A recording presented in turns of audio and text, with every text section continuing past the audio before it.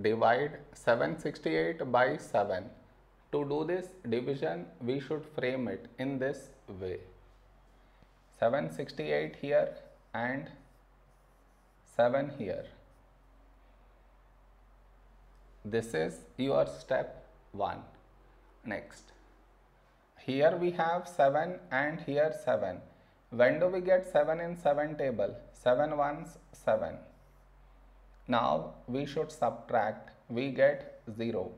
After this, bring down the beside number, so 6 down.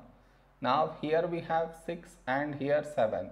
6 is smaller than 7, so we should bring down the second number. And the rule to bring down second number is we should put 0 here. Then only we can bring this number down. Now 68. A number close to 68 in 7 table is 7 9s 63.